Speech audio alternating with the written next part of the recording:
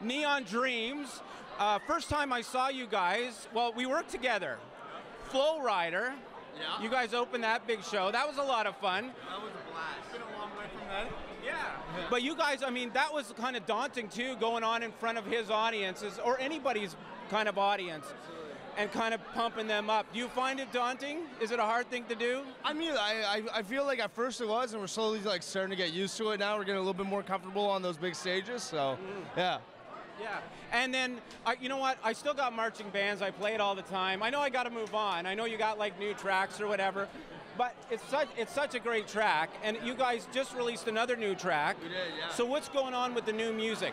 We got a whole bunch of new music we're getting ready. Like, we're really excited about it because it's like we're digging even deeper into our rock roots right now, and like we're incorporating live drums on everything, live guitars on everything, and it's just like a whole new thing for us that we can't wait to show people. It's a whole new Neon Dreams. So what about the whole EDM thing? Is that like out the window or what? It's not out the window. I mean, all those elements are still in every part of Neon Dreams. It's just that Neon Dreams is bringing in some other elements too.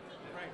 And I see, like I said, there was 4 of them, and then there was 3 of them, and now there seems to be 5 of them. You know what's really cool about this right now? You know what's cool about this moment? So this is Corey, who is like the Brian Wilson of the group. He produces, writes with us always. He used to play with us. He's not in his slippers though, or he got dressed. But he doesn't play live with us anymore, but he's fully in the studio with us. And Jason came over and took over his spot. So you know what? This is like the full entire Neon Dreams lifetime lineup right now. So you're getting all 5 of us that have ever been in this band.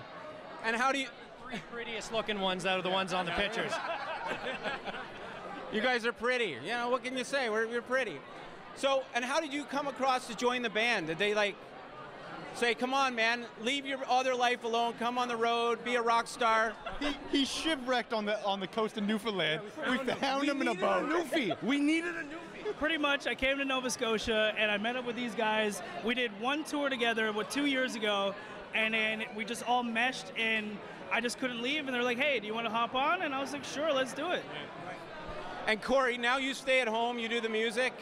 Is that how it's working now? And then the boys come back and you guys collaborate on ideas? Yeah, we still travel quite a bit too for writing and do writing trips with other people.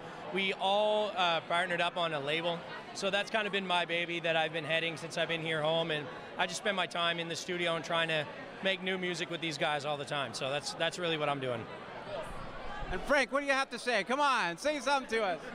You just seem happy. You just seem like you're elated.